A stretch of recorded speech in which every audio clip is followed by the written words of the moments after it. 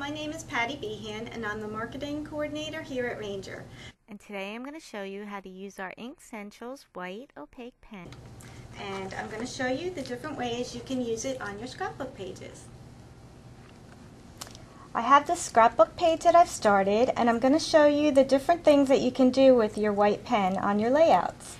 First thing you want to do to get your pen started is you want to scribble on a scrap piece of paper.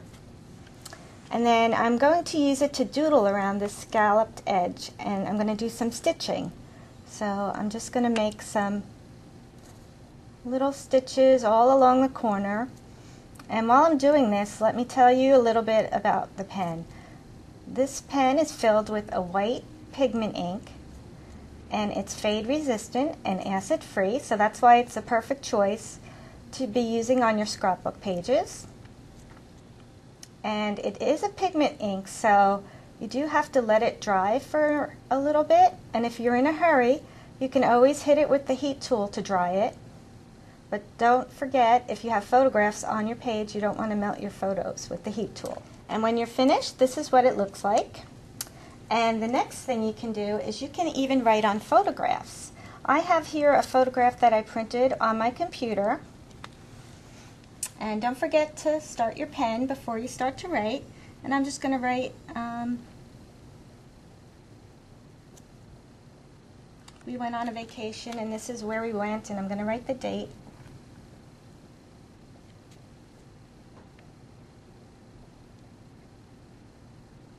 Like so. And then another thing you can do is use your pen to make a little mat around your photograph. So I'm going to just draw some lines and just to outline the photograph. And don't worry about drawing straight, perfect lines, because it kind of looks neat if you go a little crooked.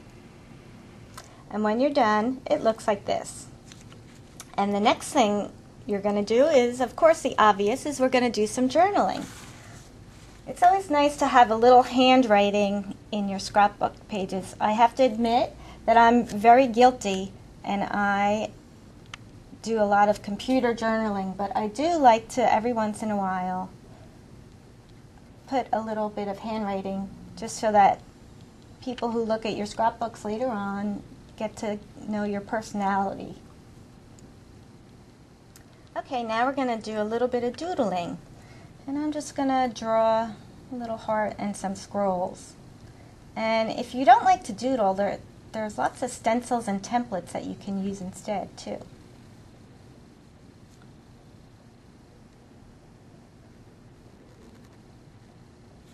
And that's all, just make some little dots over here. And it's also good for highlighting things on your scrapbook paper. And what I'm going to do is I'm just going to add a little light spot onto my flowers here. And it's also good, you can make little dots and outline the edges of your petals. And now I have these little flowers that I've cut out, and I'm just going to place them here. And I've also done some stitching and some outlining. And I've painted this chipboard piece with our dabber paints. And you can also write on top of that with the white pen. You just want to scribble it on your scrap paper to get it started. And just, you can go ahead and write over top of that too. It also works great with over our dye inks and pigment inks as well. Those are just a few ideas to get you started for using our Inkssentials white opaque pen on your scrapbook pages. But don't forget, you can also use them in your card making and other artwork. I hope you enjoyed this, and don't forget, a crafty day keeps the stress away.